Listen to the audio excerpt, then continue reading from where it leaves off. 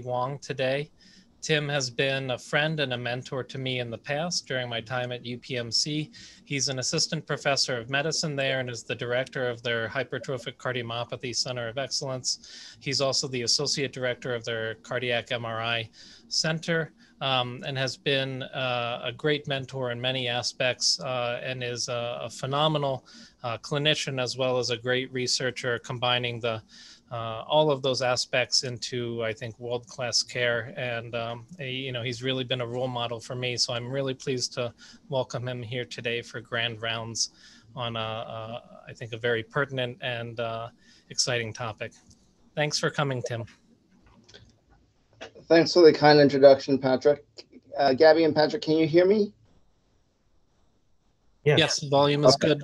All right. I always like to start with a sound check. So I like to say I think I have the best of both worlds, and I get to combine my passion for both advanced imaging and the disease process, and really, apply both every single day at work. And so, without further ado, I wanted to just give an overview of what this update is going to entail, in that I really want to take advantage of the recent release of the updated guidelines in November of 2020, and use it as a way to go through a lot of the aspects from start to finish, making the diagnosis, treating the patient, talking about risk stratification, and then also talking briefly about some of the lifestyle issues of living with HCM. And then I'd like to then segue into some of the more current topics, including novel pharmacotherapy, and also revisit an old but tried and true technique called alcohol septal ablation, and then finish up with some summary, and then briefly talk about some research, which, because this is more of a disease update, I'm going to just spend a very little bit of time on that. So I think one of the challenges of hypertrophic cardiomyopathy is trying to figure out where to start, if you will. Meaning that if you look at the definition, you often have to rule out a host of very rare but pertinent disease processes that could all lead to the phenotype of left ventricular hypertrophy and ultimately hypertrophic cardiomyopathy. I think the guidelines are now a little bit more explicit in providing a more prescriptive definition, where greater than 15 millimeters in the absence of any other systemic cause, or if there's a compelling family history or genotype, then a more modest amount of hypertrophy can occur. I've often asked, I think, key opinion leaders, is there a formula where if you factor in exposure to hypertension or diabetes, that we can come up with where we can really personalize it for each patient? And I think that's one of the holy grails, where defining how much hypertrophy is appropriate and how much is inappropriate for a given systemic disease would be something that I think would be of great clinical interest. But we're left with these criteria, and I think it's always very worth our time to just spend 2 minutes at the onset to look over, what are some of the phenocopies that we have to worry about when someone shows up in our clinic with the label of hypertrophic cardiomyopathy, but in reality essentially has left ventricular hypertrophy. This is a table from the guidelines, and rather than go through in detail, I'd like to just show you a few cases that we've seen recently.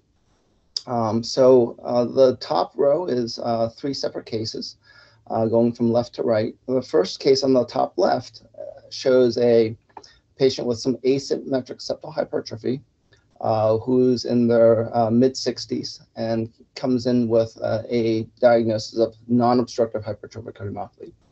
The ECG didn't quite make sense, and after further diagnostic evaluation, we came up with a diagnosis of transthyretin cardiac amyloidosis. And below is the same patient with his PYP scan showing markedly high uptake of pyrophosphate tracer in the myocardium.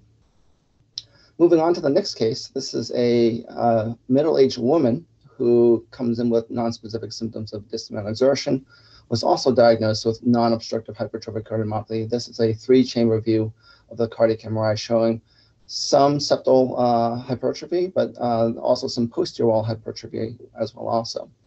We typically get an MRI on all of our patients to both characterize the heart from a prognostic as well as a diagnostic standpoint. The native T1 map was abnormally low, and then subsequent genetic testing showed a pathogenic variant in alpha-galactosidase. So this led to a diagnosis of Fabry disease and not hypertrophic cardiomyopathy. This subsequent one, I think the answer is kind of shown at the bottom panel, if you will. But this is yet another patient with some very modest LVH, but had no hypertension, no diabetes, and was actually fairly young in his mid-20s. And what you can see here in the bottom panel is that in the sagittal view on this MRI, you can actually see a very tight coarctation of the aorta just distal to the takeoff of the left subclavian. So there was LVH, but the cause was due to high afterload. And then just to go over a few more cases that are a bit more on the rare side of the spectrum. We had a patient come in with non-specific constitutional symptoms. An echo led to an MRI. And then what we actually found was this hypertrophy in the basal septum, which is about 1.8 centimeters, was actually due to a myocardial abscess. This black area seen here on the late gadolinium enhancement imaging actually represents necrosis. And the blood cultures ended up growing up out listeria. And then a subsequent MRI, which I'm not showing here just for the sake of time, showed actually complete thinning of the area and then resolution of the abscess after treatment with antibiotics.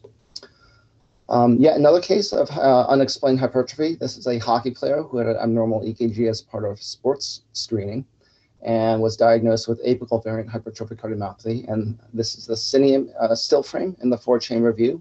And then we have a typical pattern of apical fibrosis in the hypertrophy regions of the apex of the heart. However, he was agreeable to undergo routine genetic testing just to look for a specific pathogenic mutation. And lo and behold, we actually found a pathogenic variant in the LAMP2 gene, which is the gene that causes Danon disease. And the reason this is clinically significant is that many young men with Danon disease actually end up requiring transplant and are considered at high risk for sudden cardiac death. And the diagnosis in of itself typically warrants consideration of a defibrillator implantation. And the final phenocopy I'll end with is a middle-aged woman who came in with a loud systolic murmur. It was very subtle hypertrophy in the basal septum, but clear-cut outflow obstruction. But what ended up happening is that this patient actually got imaging in reverse. The MRI somehow happened first. And then subsequently, because we saw a lot of turbulence in the outflow tract, a TTE was done, which showed a subaortic membrane. And the Doppler signal on the spectral Doppler was actually fairly early peaking, consistent with a fixed obstruction rather than the dynamic labile outflow late peaking signal that you would see typically in muscular hypertrophic cardiomyopathy.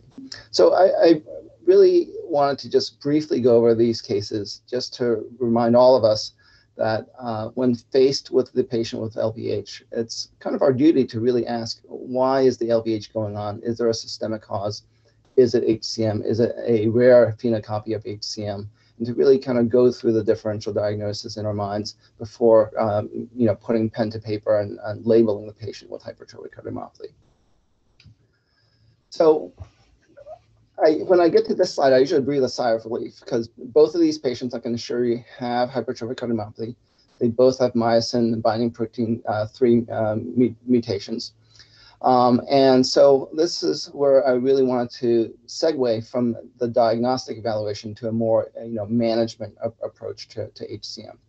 And to not belabor standard therapy, but the mainstay of initial therapy is to first categorize the patient as whether they demonstrate obstructive physiology or non-obstructive physiology. So this slide is showing that the thickness of the septum does not correspond directly to how obstructive a patient may be. This is a young man with an almost 3 centimeter thick septum, but is fairly non-obstructive even with exercise stress echo. And on the other hand, this patient is only 1.9 centimeters, but actually has a peak outflow gradient of about 100 millimeters mercury without even any provocation. So once we categorize the patient as obstructive or non-obstructive, then the guideline flow chart, if you will, for therapy becomes fairly clear. If there's obstruction, we can treat with first-line medications, including beta blockers or calcium channel blockers.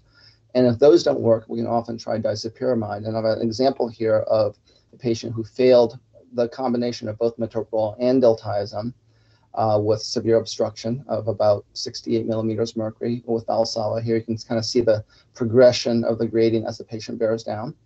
And then following about a month after initiation of disopyramide therapy, even with Valsalva, we have a fairly unimpressive LV outflow velocity of somewhere between 1.2 and 1.3 meters per second, showing a very good efficacy in outflow gradient reduction. Now, I'll discuss more about septal reduction therapy later, but moving on to non-obstructive HCM, I think this is one of the key challenges that's really understudied and understood, if you will, meaning that we have currently very limited options to treat these patients, aside from trying to reduce myocardial oxygen demand and decrease the sensation of angina if they're having it with beta blockers or calcium channel blockers, trying to assess the volume status and keep them as euvolemic as possible, and then not forgetting to treat comorbidities. So if they have diabetes, to make sure it's well controlled, sleep apnea, and also not to forget about coronary disease, in that many patients, especially once they hit middle age, will often have risk factors for atherosclerosis, and it's important to not forget about alternative etiologies of anginal appearing symptoms. One observation that we've had over the years is that when the patient with LVH presents with anginal symptoms, and we're trying to rule out coronary disease, we found that provocative stress testing is typically a lower yield exercise, meaning that we've had multiple false positive and false negative results from both stress echo and nuclear perfusion stress testing. And our go-to test nowadays is actually coronary CTA if the primary question is to rule out obstructive coronary disease. I don't think this is part of the guidelines, but it's just an anecdote that, our opinion is that sometimes the massive hypertrophy confounds the perfusion imaging on nuclear, and also can, even create perceived wall motion abnormalities if the hypertrophy is truly massive. So now that we've kind of gone over diagnosis and very briefly the medical management of HCM, I'd like to switch gears again and kind of move on to risk stratification. And this sequence of topics is typically what we take any new patient that we bring into our clinic through, where we talk about symptoms, then we talk about therapy, and then we talk about risk stratification. I think the guidelines are becoming, more and more prescriptive, and we use both the American and the European guidelines. The table here shows the most recent adaptation of the identified risk factors in the US guidelines. And I think some of the take-home points here is that this is not a one-time assessment, but that typically every 1 to 2 years, we should update the information and re-obtain history about family history, re-obtain history about whether the patient has had syncopal events, and also consider repeat imaging and ambulatory ECG monitoring.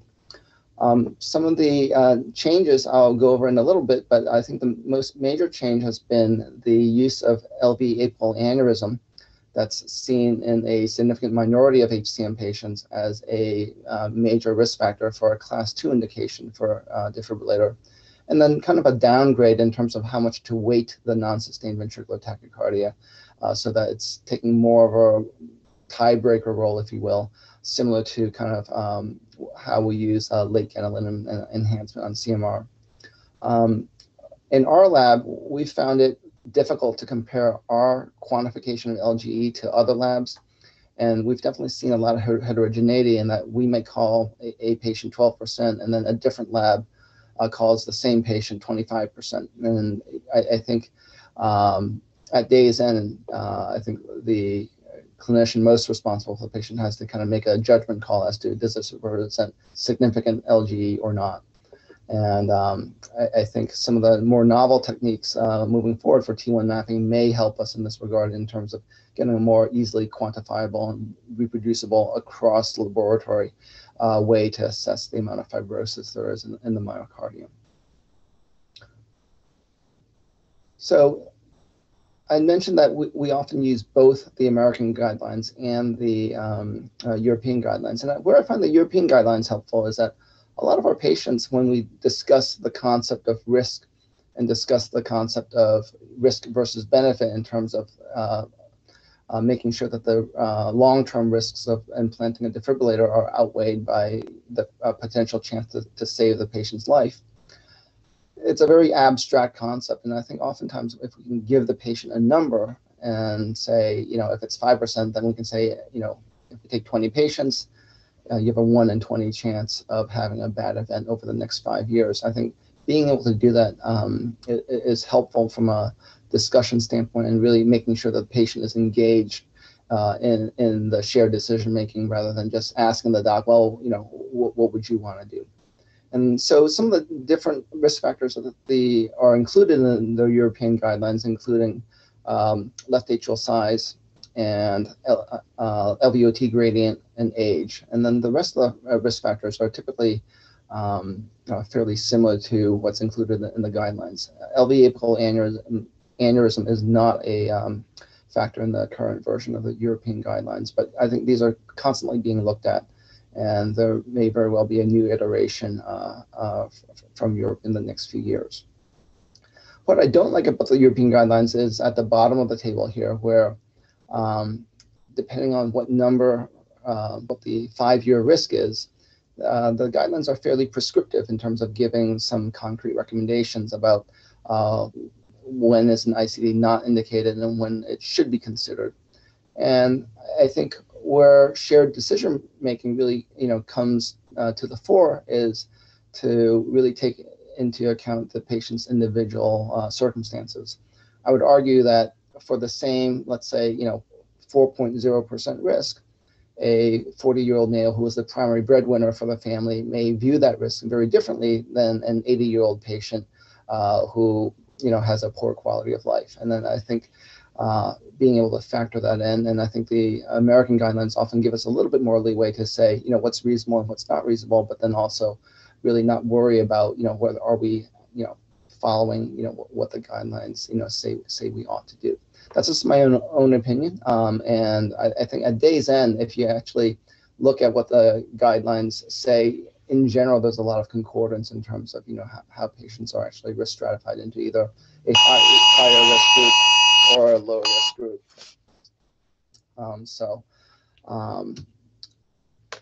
I think my apologies for that. We had an Amber Alert.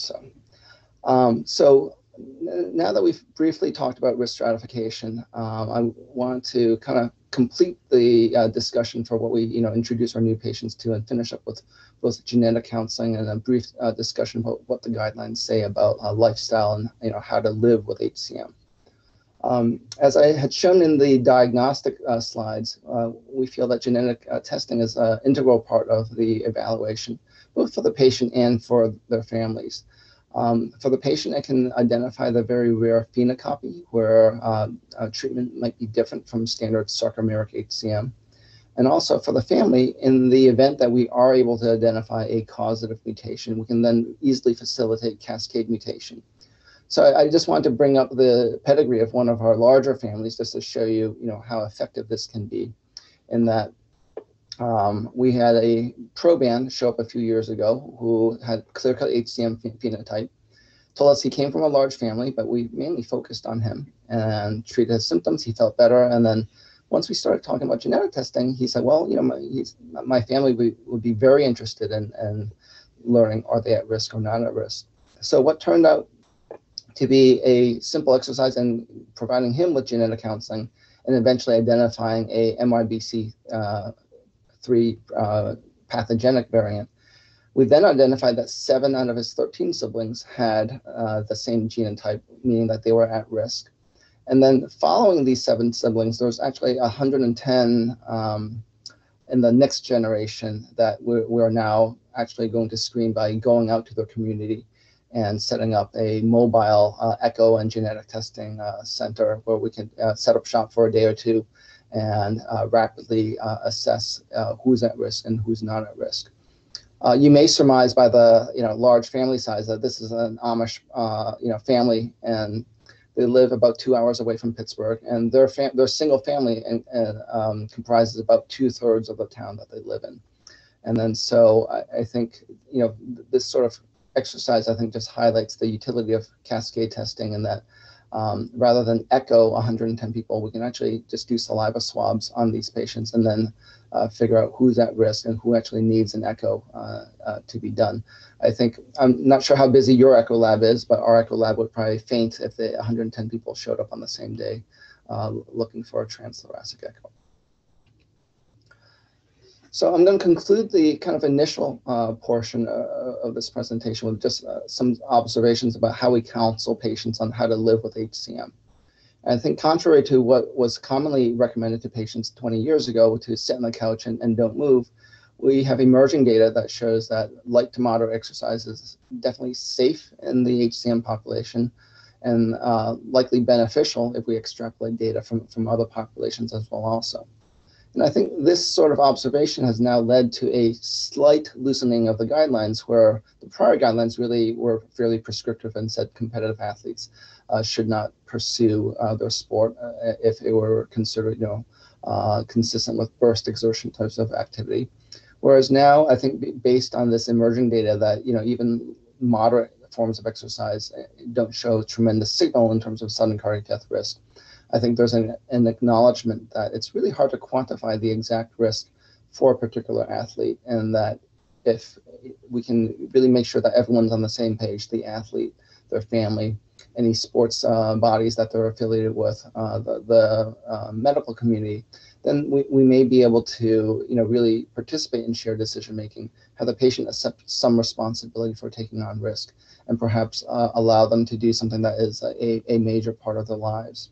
I think one caveat to this is our own observation that from an institutional standpoint, many sports institutions remain risk averse. And one case that comes to mind recently is for those of you that follow Penn State football, a star running back is now medically retired solely on the basis of a diagnosis of hypertrophic cardiomyopathy, but it appears that he was fairly asymptomatic until the time of the diagnosis.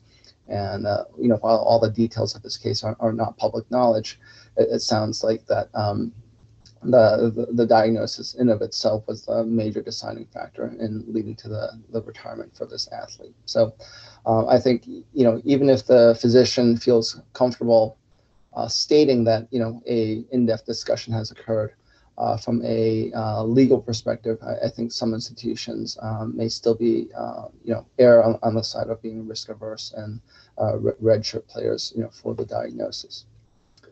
A few other things that we, like to mention to our patients, especially those who are in the younger range, is that there's been a slow accumulation of data that shows that pregnancy is, in general, fairly safe and well tolerated.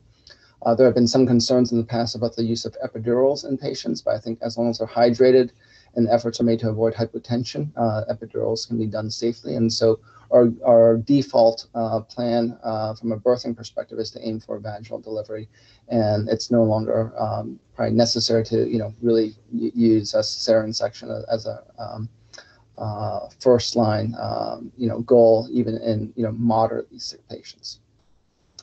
And then the final thing I just want to end with is to briefly talk about common comorbidities, meaning that even though we see patients as cardiologists and we often focus in on hypertrophic cardiomyopathy as the diagnosis, it's really important not to forget other common comorbidities that may pop up.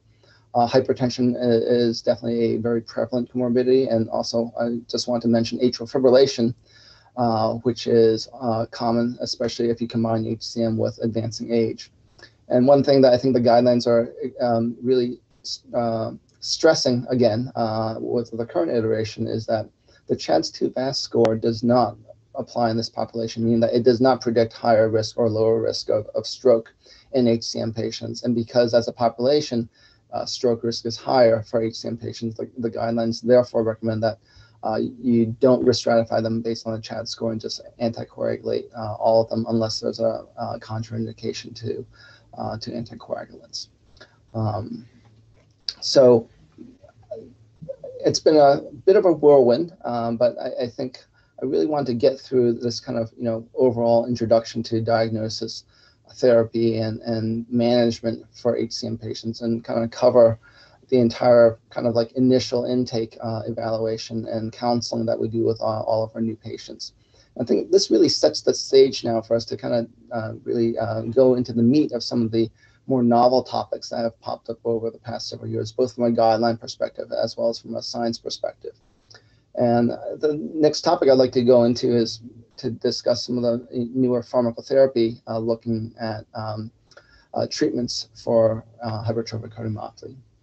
And I think the background for some of these newer agents is that the lack of advanced therapy for HCM has not been for lack of trying. And I'd say, apart from the disopyramide trials that Mark Sherrod did about 15 years ago, there really hasn't been good trials that have demonstrated efficacy for a whole host of medications, many of which are currently clinically available. So this slide is just to kind of summarize some of the efforts that have been made to look for alternatives or additional therapies in addition to our standard, beta blocker, calcium channel blocker, disopyramide, and diuretic first-line therapies for both obstructive and non-obstructive HCM. And I think one of the main themes that has, surfaced again over the years is that what works in animals, and especially animal models that have shown LVH regression in response to agents such as ARBs or certain calcium channel blockers, may not work in humans, and that's been borne out again and again. So it's actually quite exciting that a new class of agents has emerged, and this is based on work using genetic testing as an inspiration to really target one of the underlying mechanisms of HCM. So the class of drug I'm referring to is what's called myosin inhibitors, which are small molecules that bind to a certain region on myosin and essentially change the conformation so that the actin-myosin cross bridges are less activated, meaning that by changing the conformation of myosin, you can change the ratio of active to inactive heads. And because HCM is typically a disease of hypercontractility and actually too many myosin-actin bonds forming and making the myocardium hypercontractile, decreasing the number of active heads and then decreasing the number of active cross bridges can decrease contractility and then potentially directly treat some of the primary pathophysiology of the disease. I think we can all appreciate from the echo lab, we often see patients with ejection fractions greater than 70% with the myocardium almost touching each other. And I think that sort of phenotype is the gross picture of what this class of drug is trying to target. So we now have very promising data for both obstructive and non-obstructive HCM. And the first category I'd like to go into would be to discuss the Explorer HCM study, which is a phase 3 study that looked at the question, can treatment or exposure to mavacamten modulate the hypercontractile obstructive phenotype that represents about 2/3 of all HCM patients. So using the Journal Club mnemonic of PICO, I've kind of summarized the study into a population that was looking at symptomatic adults. You had to be NYHA2 or greater with significant LVOT obstruction. And they were exposed to just over half a year of mavacamten, and placebo was used as the control. The primary endpoint was peak VO2 as measured by CPET testing. So the primary endpoint was defined as either a 1.5 milliliter per kg per minute increase in peak VO2 or a 3 ml per kg per minute increase, assuming that the NYHA class was stable. So if you felt better, you only needed a 1.5 increase. But if you felt about the same, then you needed a 3 ml per kg per minute increase to meet the primary endpoint. So the interventional arm, 37% of patients in that arm met the primary endpoint compared to 17%. and that was quite promising. And anecdotally, I had one patient participate in the study, and she went from being fairly sedentary to vacuuming the house at 10 o'clock at night, which was something that she had never ever done for the past 5 years. And that was not an endpoint in the study, but at least from a quality of life standpoint, it was actually quite striking how much how improved she felt, in response to the drug. The secondary endpoints included the severity of the outflow obstruction. So on average, patients receiving drug dropped their LVOT gradient by almost 50 millimeters of mercury. And then those on placebo dropped by around 10. And then from a peak VO2 standpoint, on average, most patients receiving mavacamten improved about 1.5, whereas there was essentially no change for those receiving placebo. This table just kind of summarizes some of these endpoints. What I wanted to just draw our attention to is just, what are some of the side effects that might come about with mavacamten use. And you can imagine a drug that decreases the hypercontractile state of the heart might drop the EF, and that is indeed true. You can see in panel B here, you can see left ventricular ejection fraction did decline by a few points in the mavacamten arm as compared to placebo. If we look at some of the prelim data leading up to this trial in the phase 1 and 2 studies, there were some adverse events where the ejection fraction dropped quite precipitously, typically in response to a higher dose of mavacamten. And fortunately, this adverse event or this drop in EF reversed after about 4 weeks of cessation of medical therapy. So meaning that even if the EF did drop, it seemed to be a reversible drop in systolic function. So I think overall, our conclusion is that this is a positive study, meaning that a significant portion of patients had significant improvement in their obstruction, and from a functional capacity standpoint, had a significant improvement in quality of life and in symptoms and functional capacity. One other interesting take-home from this study was just released at the last AHA in November, and this is perhaps a peek at beyond what the drug may do from a hemodynamic standpoint in terms of reducing the LVOT obstruction. This is perhaps one of the first glimpses of a drug that might modulate the disease progression, meaning that we now have data in a small sub-study. I think about 40 patients participated in this, where we can actually show that the LV mass decreases. You can see that LV mass index decreases, the wall thickness decreases in response to exposure to mavacamten. So we can see just cine images of baseline and week 30, for both mavacamten and placebo.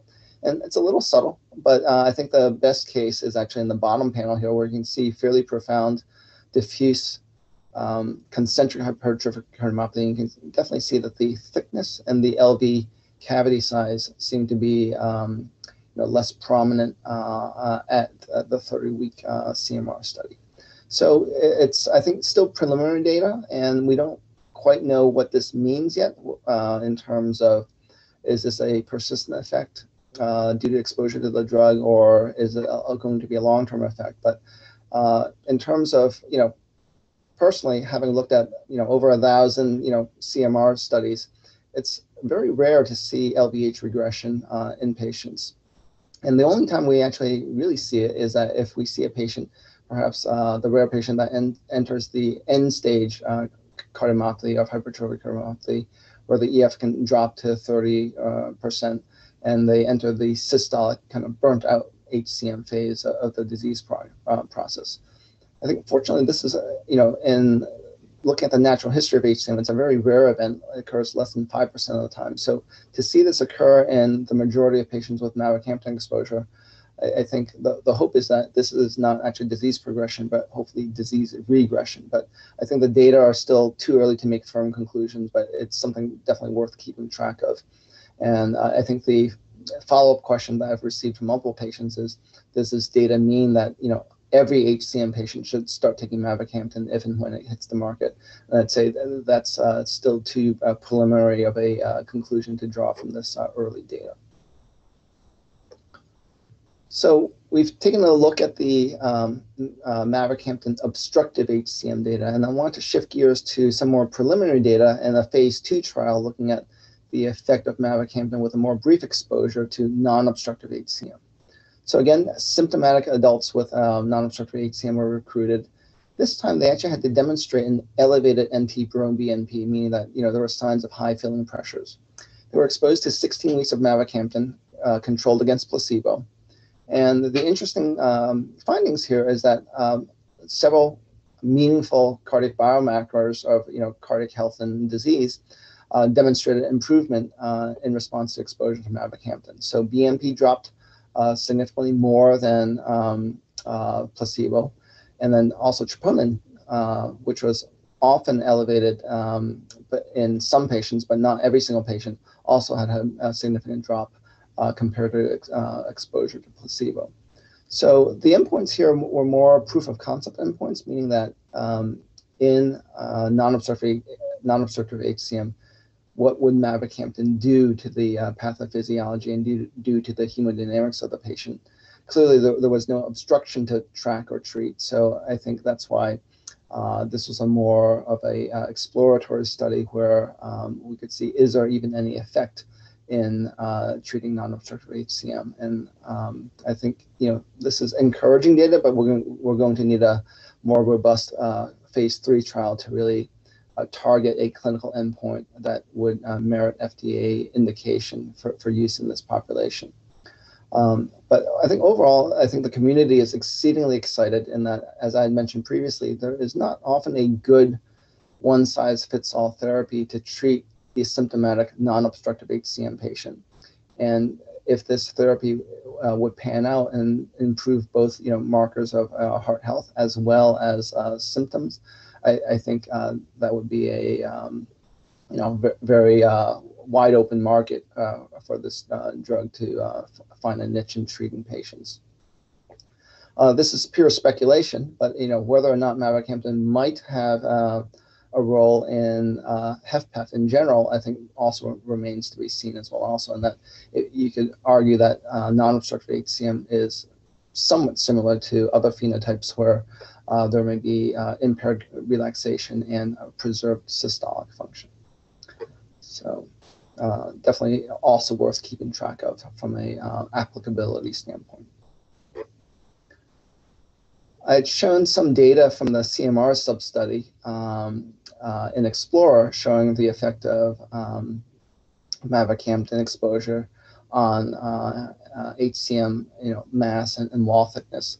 This is one of my non-obstructive patients with apical variant hypertrophic cardiomyopathy who happened to get a CMR in 2010, and we typically get repeat CMRs on a clinical basis every 5 to 10 years. Got one in 2020, and you can see that the thickness of the walls has regressed somewhat, and then also the kind of like very patchy, hazy fibrosis that was noted back in 2010 appears to have coalesced into a more dense fibrosis. But his ejection fraction has remained the same. He has not dilated, significantly, to suggest he has a dilated cardiomyopathy. And overall, his clinical symptoms have been very stable. So whether or not this is, a marker of exposure to mavacamten and perhaps some modulation of the disease process, or if it's just the natural history of HCM, I think it's very difficult to tell the difference. But I think, certainly, I think the role of CMR will become increasingly important in terms of longitudinal studies to track how exposure to therapy modulates the disease process. So I'll end the discussion with mavacamten and its potential impact on HCM with yet another common question that we've heard, focusing on whether we're going to put cardiac surgery out of business and put interventional cardiology out of business should mavacamten hit the market following FDA approval. And I think there's definitely a large unmet need for patients with mavacamten. Not everyone is really eager for invasive therapy to treat symptoms refractory to first and second line therapy with calcium and beta channel blockers and beta blockers and disopyramide. But on the other hand, I think there are some factors that will still create a role for septal reduction therapy. If we look at the Explorer data, about 37% of patients hit the primary endpoint, but that means actually the majority of patients did not hit the endpoint, and whether they felt improved enough that they would forego septal reduction therapy is unclear. But I think that's probably the most significant point to keep track of. Another point is, just from anecdotal discussions with patients, especially patients at the younger end of the spectrum, many of them, even though they're severely obstructive and would potentially benefit from mavacamten, are not keen on taking a potentially expensive drug for years and years and years, and also not knowing what the potential long-term side effects of mavacamten might be. So I predict that a significant number of patients will still opt for septal reduction therapy of some sort. And if they're at the younger end of the spectrum, they're probably going to opt for septal myectomy surgery. And then the final observation is that many patients who have LVOT obstruction also have mitral valve derangements, and we'll talk more about that later on. But if you have another reason for cardiac surgery, meaning mitral valve repair, aortic valve repair, or coronary artery bypass grafting at the same time, then I think the decision is still going to strongly favor septal myectomy with whatever additional procedure needs to be done at the time of going on pump. So I think at day's end, there will be a large role for advanced medical therapy, but at the same time, I think there will remain some need for actually, mechanically reducing the LVOT obstruction by either an ablation or a myectomy technique. So I'd like to use that as a segue to kind of discuss how does one make a decision between septal myectomy and alcohol septal ablation, which are the two most tried and true methods for mechanically improving the LVOT obstruction. And just as a quick overview, septal myectomy started off as a very focused resection of a trench in the most hypertrophy portion of the septum. This was termed the Morrow procedure, and then it's now become the extended septal myectomy, whereas we realize that the septal SAM contact point may not be actually a point, if you will, but have a more lateral extent than fully realized, and also that the extent of the hypertrophy may also travel both down the septum and across the anterior wall. And there is a need to remove portions of the adjacent septum to the initial trench to really create the most durable result and minimize the need for redo myectomy. So this represents the more invasive, aggressive approach. And on the other hand, we have alcohol septal ablation, where a target septal perforated artery is isolated using a balloon, an over-the-wire balloon system, which isolates the septal perforator from the rest of the coronary system. And after some test injections, alcohol is then infused into the septal perforator, causing a myocardial infarction and necrosis, and then subsequent thinning with replacement fibrosis of the affected area. So this is an elegant way to target the hypertrophy area, but as with anything else in life, there are both pros and cons for this. So let's take a closer look at some of the considerations as to what might factor in the decision making. I think from a surgical standpoint, I think all options are open, meaning that a skilled surgeon can typically fix any sort of derangement, including a very extensive and hypertrophied septum, and also any type of mitral valve derangement, which is kind of summarized in this table right here. But I think on the opposite side of things, one also has to factor in what are some of the comorbidities that the patient carries with them that might make going on pump, general anesthesia, a higher risk procedure. And these are typically our usual markers of frailty or complex comorbidity that we see in everyday life. Severe COPD, severe obesity, advanced age, and so on and so forth. So I think the combination of institutional experience, patient preference, and also patient comorbidities, and finally, whether additional indications for surgery are present, these are all, the main factors that go into decision making as to where one might lean in terms of septal reduction therapy. This is just a case example here showing about a 2 centimeter thick septum with systolic anterior motion of the mitral valve leading to very little space in the LV outflow tract. And this is the about 10 grams of myocardium that was excised from the basal septum, and all three images are from the same patient here. So once we start having a discussion with the patients about septal myectomy surgery, many of them are not keen with having a sternotomy and are quite apprehensive about what the intra-procedural risks are and also what the rehabilitation is following myectomy. And so, I think this sort of discussion directly led to the, creation of the alcohol septal ablation technique several decades ago, which was initially met with a lot of consternation in that the complication rate was relatively high. There were a non-trivial number of ventricular septal defects, high rate of pacemaker implantation, and also a high rate of redo procedures. What has evolved over time is that there have been two large registries published, one from North America, one from Europe, that have now really characterized the modern era of alcohol septal ablation, in which there's more care given to the choice of septum, meaning that typically we will aim for a 1.5 to 2.5 centimeter thick septum. Below that, the risk of VSD is considered too high, and above that, the heart is considered so massive that not enough myocardium is ablatable to really make a meaningful difference in the LVOT gradient. There's a more, I think, standardized recognition that the creation of an infarct in the septum leads to a relatively high chance of pacemaker risk. I think most institutions quote about a 10% pacemaker risk. And it's definitely higher if you have baseline interventricular conduction delay or bundle branch or heart block, like first or second degree AV block. And then one other factor that even in the modern age of ablation is that we still counsel patients there's a higher risk of needing a redo ablation to touch up the LVOT gradient reduction. So in general, I think the advantage is that it's less invasive, but the main disadvantages in the modern era are that there's a higher chance of needing a second ablation, and that there's a higher chance of needing a pacemaker, about a 5% chance if you have a myectomy, and about a 10% or so risk if you have an alcohol septal ablation.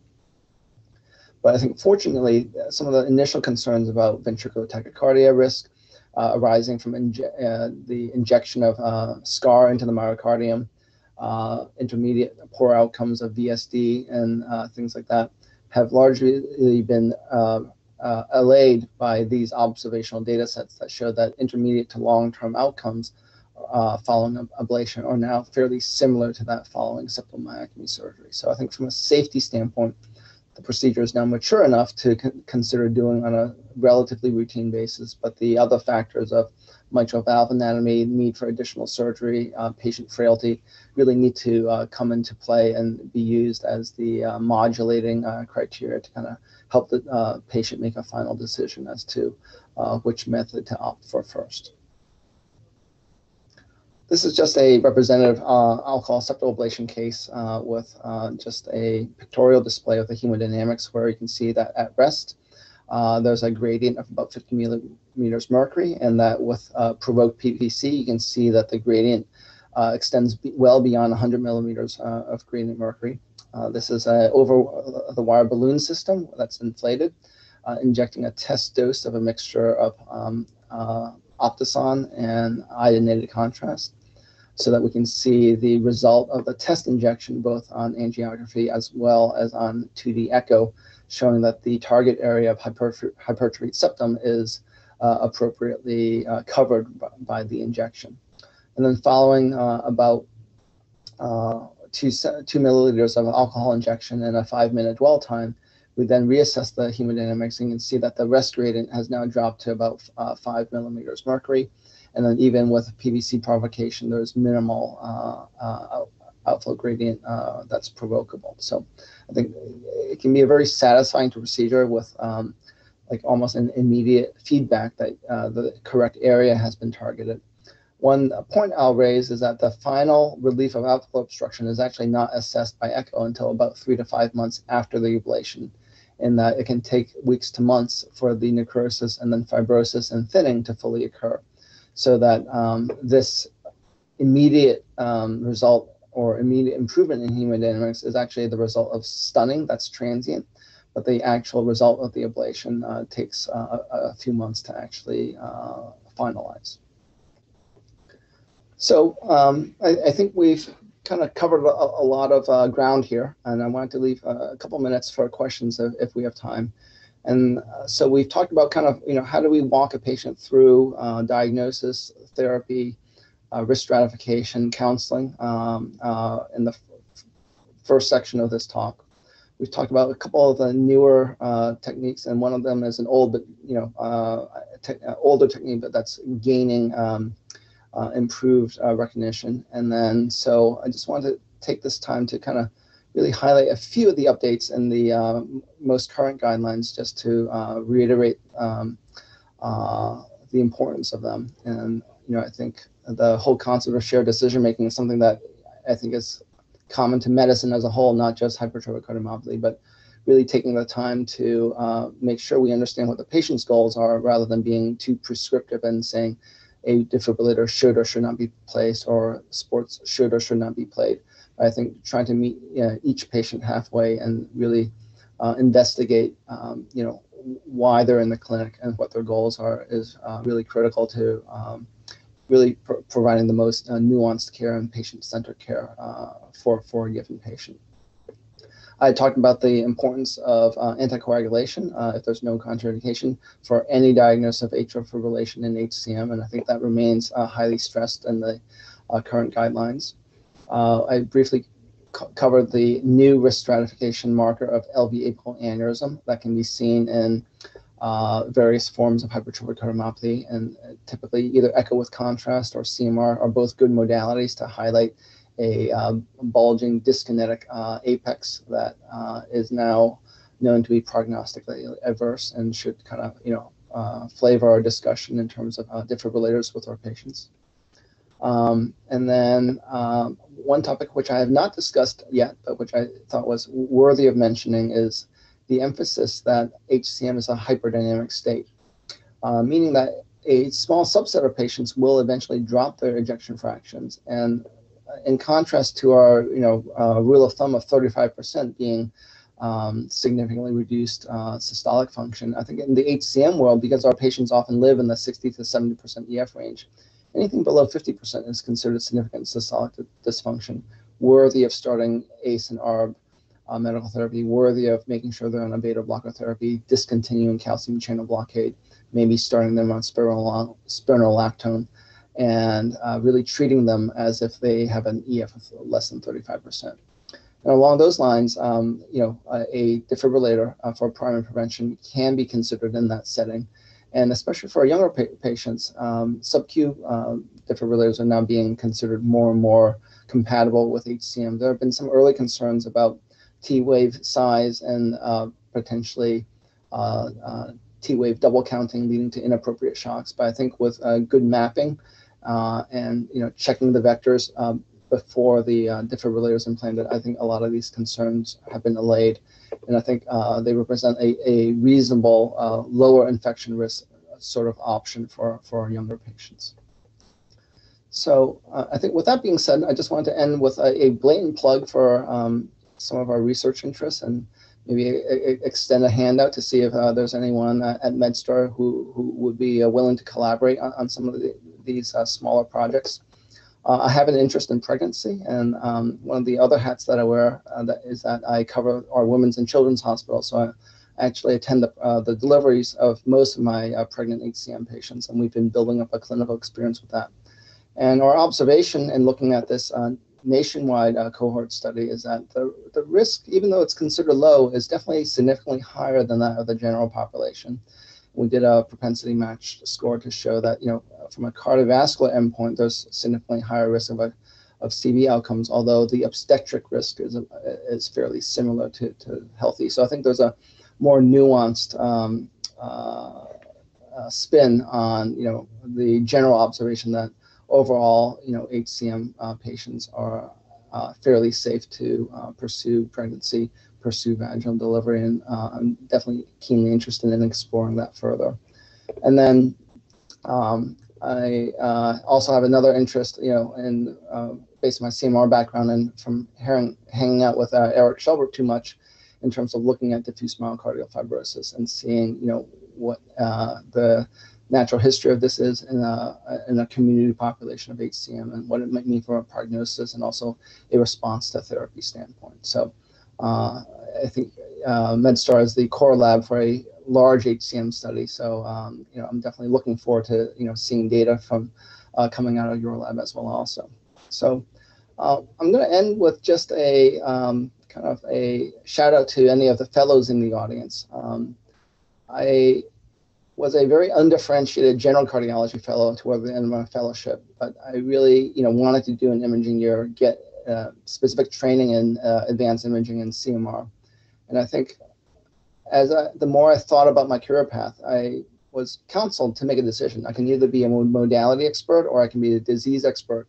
It's hard to be both, but I'll probably find myself gravitating one way or the other. And I really found that, HCM was a niche that I think, was both professionally interesting and challenging, but at the same time really allowed me to take advantage of some of my imaging skills and interests and things like that. So we are a fairly young center, meaning that we started off when I was in fellowship with 75 patients. And when we formally started the center, we had just about 100 patients. And over the past decade, we're now at about 1,300. And I think if you really pay attention to meeting patients where they are doing good imaging, providing good patient care, and showing good outcomes, it's definitely a very viable way to kind of create a niche for yourself that kind of straddles both the imaging and the disease entity.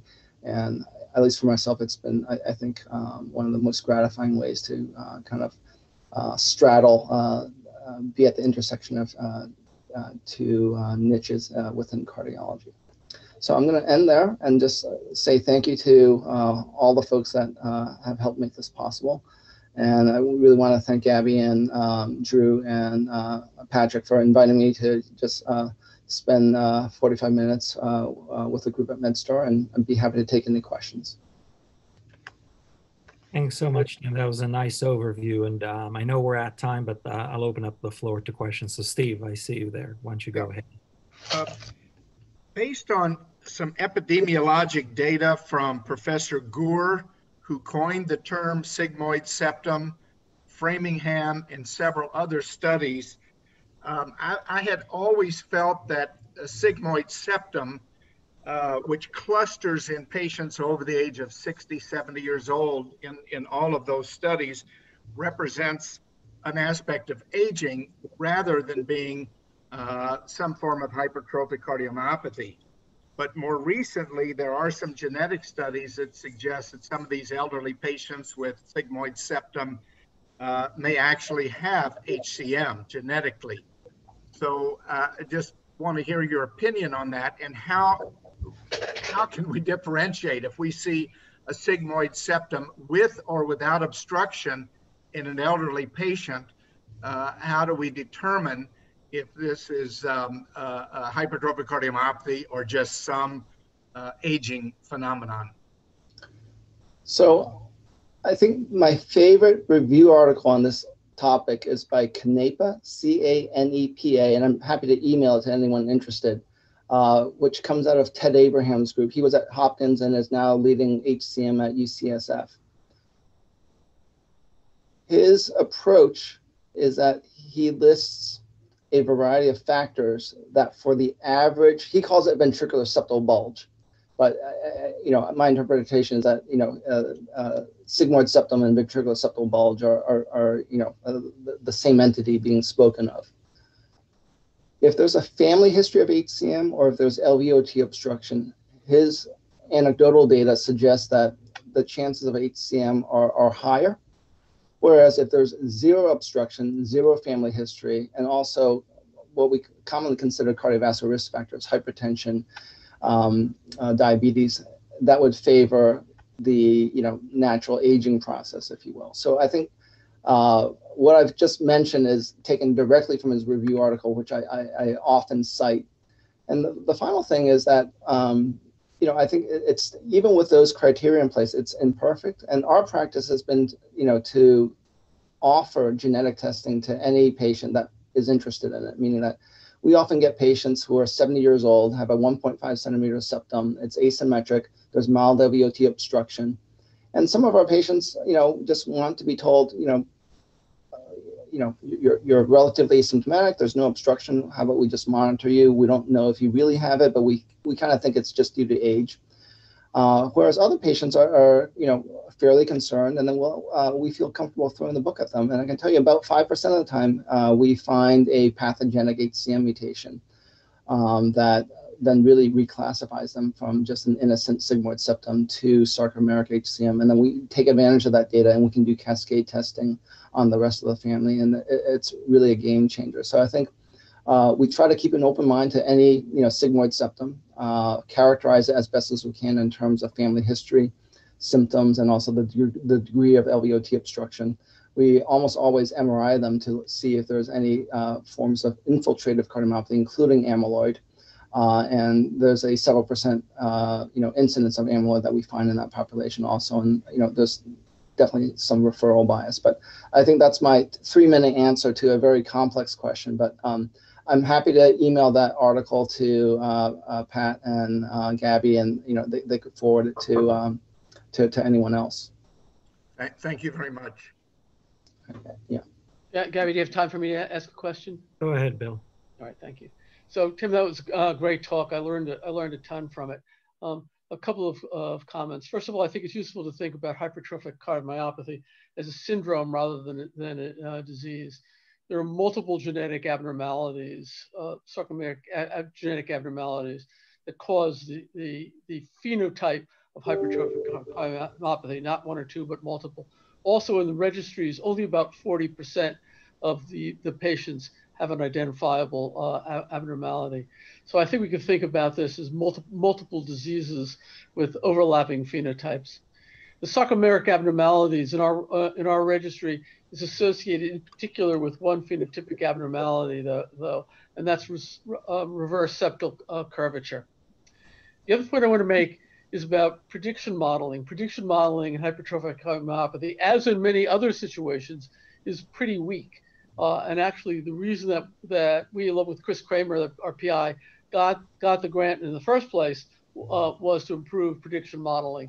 I've always been skeptical about our ability to do so, and we'll see. We're not there yet. What we do have, and we hope it's going to be accepted for publication quite shortly, is a prediction model for atrial fibrillation. But even there, it's only modest, with an area under the curve CNX of about 0.75. So our prediction modeling is not all that great, and we've got to get better at it yet. I also think that there's not been a lot of randomized trials. There's now seeing pharmacotherapy with randomized trials in this disease is very exciting. Anyway, comments, Tim. Yeah, so I think regarding the definition of HCM, it's I think very confusing. So if you look at the pediatric literature, any LVH in a kid is termed hypertrophic cardiomyopathy, irrespective of whether there's any systemic or genetic etiology. So Noonan syndrome is typically called HCM. Whereas in the adult literature, if you follow the guidelines strictly, Barry Marin says you should call call a heart with Noonan's LVH due to Noonan syndrome and not hypertrophic cardiomyopathy. And then to make the adult literature even more confusing, if you look at the European guidelines, they kind of seem to favor how the pediatricians call it, meaning that anyone with a thick heart that's not due to hypertension or aortic stenosis is also termed hypertrophic cardiomyopathy. So I think, it's really very much a matter of definition. And I think the whole focus on the sarcomere has been more, based on, trying to categorize patients and put them into a single bucket so that, for the sake of research, they can be studied more easily. And I think, one interesting observation just from talking with some of the myocardia folks is that mavacamten works to reduce LVOT obstruction, whether or not you have a myosin mutation or not. But if you don't have a myosin mutation, sometimes they think that you need a higher dose of mavacamten to effect that drop in LVOT gradient. And then so I think that observation in my mind kind of leads back to your comment about, this being a syndrome and a phenotype rather than, just purely a sarcomeric mutation. But I think the fact that mavacamten may work, even if you don't have the correct mutation, is definitely, something of interest. And, really, if it can transcend the genetic etiology line, then I think, the observation that we should think of it more as a syndrome than as a sarcomeric disease is very well taken. And then the, I think the genetic yield is, definitely something of a lot of interest. What we tell our patients is that if they have a negative genetic test, is that they still have HCM and that we can see that they have a thick heart, but that, science hasn't identified the mutation. There may be non-coding regions of DNA now that, can impact the phenotype. And that's something that, I think several folks are studying right now.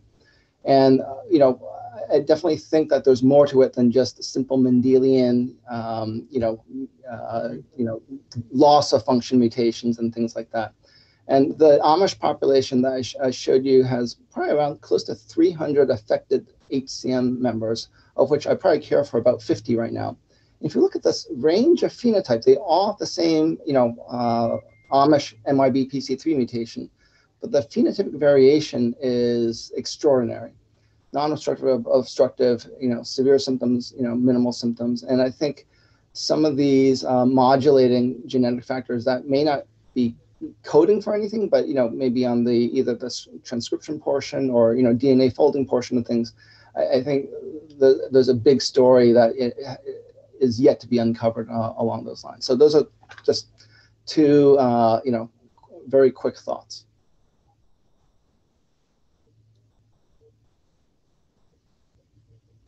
Thanks. Ron, if you're trying to ask, you're muted. Ron Waxon. I'm an interventional cardiologist, and we recently had a series of cases that we have patients with HCM and severe aortic stenosis. You mentioned subaortic membrane, but I'm calling for those patients that are undergoing TAVR. And one of the considerations, you don't know who of those would develop suicide ventricle, who would those require first therapy for the HCM, and then aortic stenosis. Most of those aortic stenosis are severe. So I wonder if you have any experience with these, and what would you recommend us to do first? Should we treat them prophylactically with some medications to go through the TAVR safely? Should we do septal reduction with alcohol ablation? These are patients that usually opt not to have surgery. Obviously, they can have aortic valve replacement and myectomy.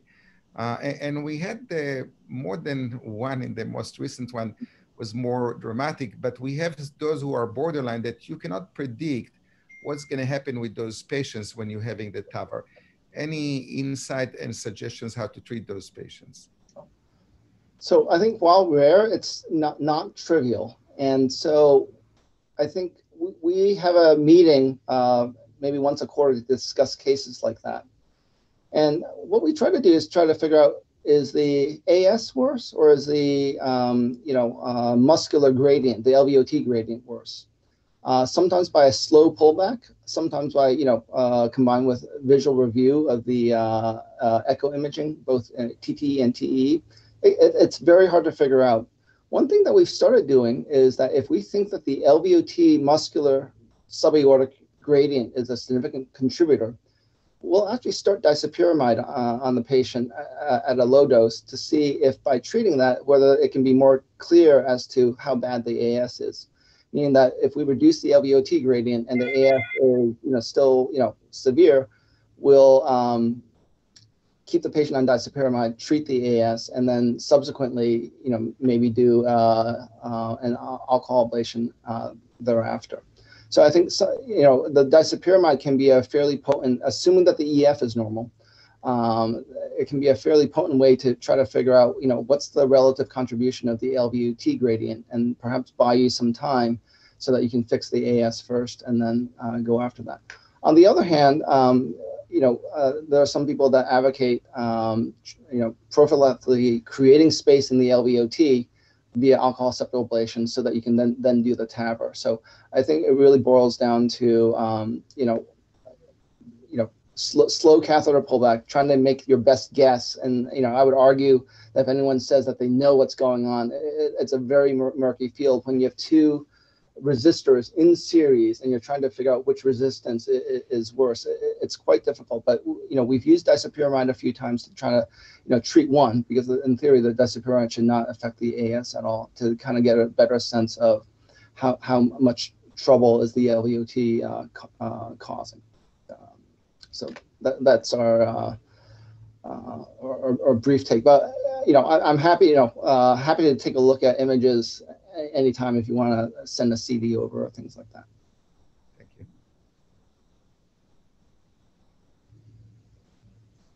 Any other questions from the group? If not, thanks so much, Tim, for really that very nice overview of both sort of the basics of hypertrophic cardiomyopathy, but also of exciting new directions where we're going, and a lot still to learn on this disease. And now that we have larger databases and larger registries, hopefully there'll be a lot more data coming. And with that, we'll close for today, and we'll see everybody next week. Thanks. Thanks for having me. Thanks, Tim.